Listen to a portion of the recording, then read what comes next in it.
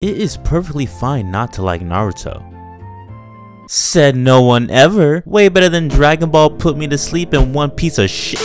Nah, I'm playing, but I do hold Naruto to a high standard when comparing it to other forms of media. It's the anime I grew to love for over a decade at this point. But that being said, a true testament to how one loves something is by finding things to hate about it. Naruto is not a perfect story by any means, which is why I have at least 10 things I don't like about the series as a whole. The first being the romantic relationships throughout the show. Now, this is a shonen anime, so it's not like I expected scenes from the Notebook to be plopped into the story, but that doesn't make the relationship shown in the show to be all that good. The main relationship I despise to a T is Sasuke and Sakura, since their relationship doesn't make sense in the grand scheme of things, being that Sakura's love is really an obsession, while Sasuke doesn't seem to enjoy any female's company in the show. I feel like most people would agree on that relationship, but I could also argue a relationship like Naruto-Hinata could be slotted right into the mid territory. Not to say that it's overall bad, but Hinata being the only one at first to show romantic feelings towards Naruto, while Naruto doesn't fully understand the concept of love in the first place, at least in a healthy way, doesn't bode well in saying that their relationship is a positive to the story. Another thing I don't like about the show relates to Sakura.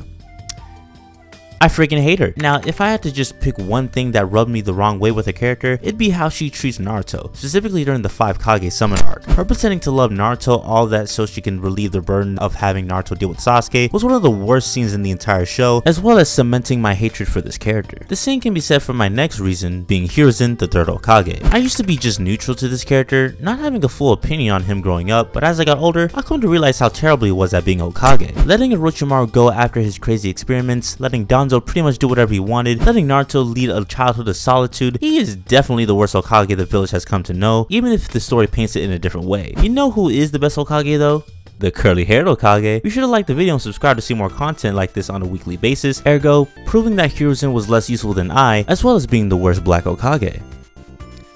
He's black, right? This next reason may come off as a shock, but I could argue that the world building of Naruto isn't all that great. Like, sure, we know of the 5 main villages in the ninja world, but it's not like we fully delved into understanding most of their customs and history. Like, we know of the terrible reign of the 4th Mizukage, as well as why the village was dubbed the Village of the Bloody Mist, but we never fully got to see that. And even when we got time with the village other than the Hidden Leaf, like the Sand Village for example, it's only because the Leaf Village had business to handle with rescuing the Kazekage and didn't have time to immerse themselves in the Sand Village enough. This perfectly segues to my next point about what I don't like about Naruto, and that a lot of the side characters get put to the sideline in the story. Even for a lot of the Hidden Leaf ninja, like Rock Lee and Neji, they were severely underutilized by the time Shippuden came around. It's unfortunate that was the case, since a lot of those characters brought a different perspective in the story that could help the main characters see things in a better light, whether it be something relating to their mindset or just helping each other get stronger. That being said, my next reason for not liking Naruto to a certain degree would be his power creep. It just seems to me that characters would train just as hard, if not harder than the main character, but because the show is called Naruto, even if it's just for convenience sake, he always gets the upper hand, even when he doesn't deserve it. Like his fight against Neji for example. And this is not to say that Naruto doesn't train hard at all, but at least in the earlier parts of the story, it seems easier in comparison to some of his classmates like Rock Lee. Now, as much as I like a lot of the Naruto games, it pains me to say that the lack of variety within the games is a good enough reason to not like the Naruto franchise, at least to a certain extent. The Storm games are one of the most successful anime games ever, and it contributed to the staleness of not only Naruto games, but other anime games in general. Games like the new Demon Slayer and Jump Force are prime examples of games that suffer from living long enough to becoming the villain, as these games add nothing new to the genre of anime games period, as most of them have just been arena fighters that are mid at best. Even with the latest Naruto game Storm Connections, the creators literally expect people to pay full price for a game that isn't even worth half the value of the previous Storm game. It's also painful because of the potential that the Naruto games have. Imagine an open world RPG where you can create your own ninja and traverse through each of the 5 great nations, or at the very least, changing up the fighting formula to something more of the likes of Dragon Ball FighterZ. As of right now, Naruto games and most newer anime games are disappointing to say the least. Speaking of disappointments, the ending of Naruto is universally agreed upon to be an overall letdown, which is why it's on this list. Prepping the story since the end of part 1 to have Madara become the overall main villain, all for it to be swiped out by some alien ninja, is ridiculous writing and shouldn't have happened at all, even if we got bored till afterwards because of it. It doesn't help that your viewing of the show has been skewered because of Zetsu basically controlling everything in the background, like manipulating the Uchiha Stone Tablet, almost making your interpretation of the show invalid to a certain degree. Boruto coming afterwards was just a byproduct of the original Naruto story's failure. And that's actually going to be my next reason, being the existence of Boruto, or more so the lead up to it. Space is the final frontier when it comes to most shows, since there's limitless possibilities, but for the case of Naruto, it kind of ruins the unique factor of it being ninja boots to the ground. While I do think the Boruto story in the manga is good, it doesn't help the fact that it feels more like a band-aid to be put on this permanent scar the original story laid out. Now, even if you disagree with me in 90% of this video, I'm sure most of you will agree that one thing about Naruto no one likes is the amount of filler that is plagued throughout the show. Now, if you're just getting into the show, this isn't really an issue for you since you have multiple guides online showing you what episodes to skip, but if you were thugging it out as the show was airing, you were in the deep Mariana trenches. I remember vividly that there was a full year with nothing but straight filler, aside from like 7 or 8 episodes in that entire year. I randomly got back into the show and saw that guy was fighting 10-tailed Madara and being confused out of my mind. This wouldn't have been the case if there weren't for filler. Now, I get why the filler was being made, also that the show can catch up with the manga, but the ends don't justify the means if it's going to ruin the viewer's enjoyment of the show. And if you do enjoy the filler episodes, more power to you, but for people like myself just wanting to see the next part of the story, it was just an overall drag. All in all, I still love Naruto as a whole, even with all its blemishes. These reasons as to why someone may not like the franchise don't deter me enough to not be invested in the next evolution of it. That being said, I'm sure some of these reasons don't bother you guys, so I asked the question, what are some things in Naruto that you don't like in particular? Even if you love the show, it's okay to point out some of its flaws, so let me know in the comment section below. And if you do want to see more flaws within the Naruto franchise, click the card that you see on the screen that will lead you to my video about how Sakura and Sasuke's relationship shouldn't stand the test of time. Until next time, I'm the Curly Haired Hokage, and I hope you all have an amazing and blessed day.